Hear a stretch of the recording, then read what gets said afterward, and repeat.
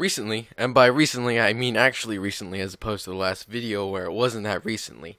I'm in an astronomy class, right? And they're talking about space, as you do, and it got me thinking about faster than light travel.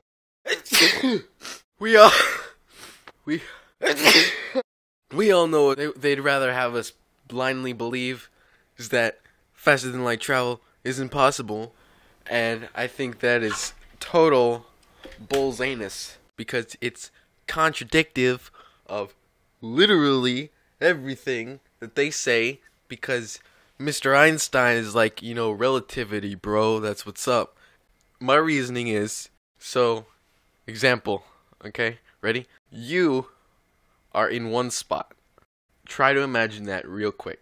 You are in a spot, and there are two other things that you could see, and they're moving, they're very far apart, obviously, and you're far away from them, obviously, but you can see them, you can observe them and stuff, and they're moving together, and they're going like really fast, because light is at least 20 fast.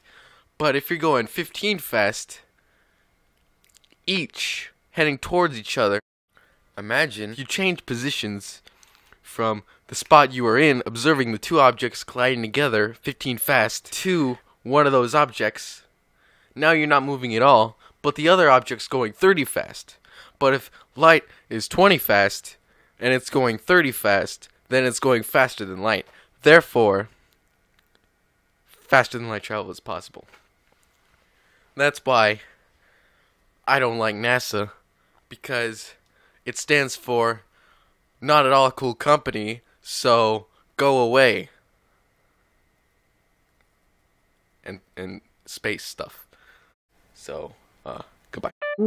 But, by the way, NASA, when you review my resume, can you just disregard this whole video, please? Maybe just disregard this whole video. Thank you, bye.